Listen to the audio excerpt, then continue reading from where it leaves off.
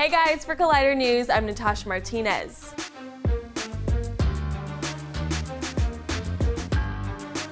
Marvel already has its Captain Marvel, so now it's time to focus on the search for a director. After introducing Brie Larson as the comic book strongwoman to the Hall H crowd at San Diego Comic-Con, head honcho Kevin Feige said that fans would know who would be helming the film by the end of the summer. Sure enough, word of a shortlist has just arrived. According to The Hollywood Reporter, Nikki Caro, Leslie Linka Glotter, and Lorene Scafaria are being considered for the gig. Variety reporter Justin Kroll confirmed the validity of these names, tweeting that the list looks legit, but also adding that we shouldn't expect a speedy announcement from the studio.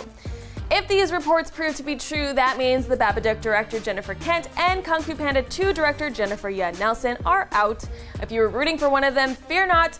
Caro, Glatter, and Scafaria all seem like promising options.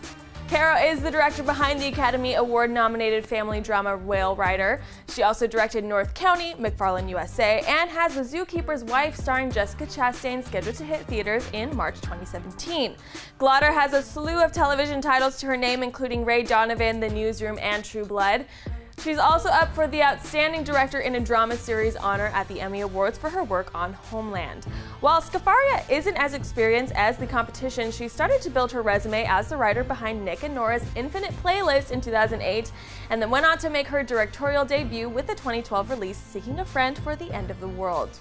For more on the Captain Marvel director selection process as we get it, head on over to Collider.com and be sure to subscribe to the Collider Videos YouTube channel to keep up with all the must-know movie news.